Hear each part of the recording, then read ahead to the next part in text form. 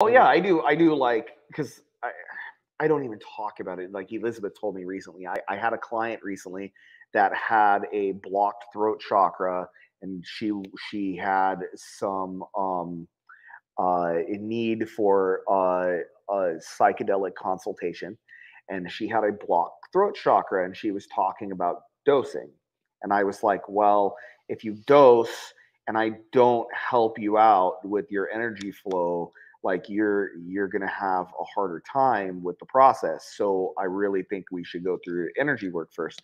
And I went through all that with her. So the point is, like, I used to not charge for that either. That's something though that I'm come to understand, that as I have developed myself and as I have become more developed as an individual, I realize that it's cool that I want to learn all these things, and it's really cool that I can do all these things, and they're very functional and they work and everything else.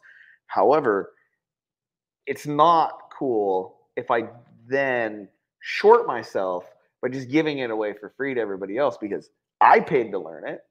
I worked my ass off to learn that stuff.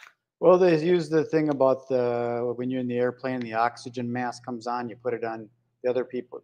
Put it on yourself first before you do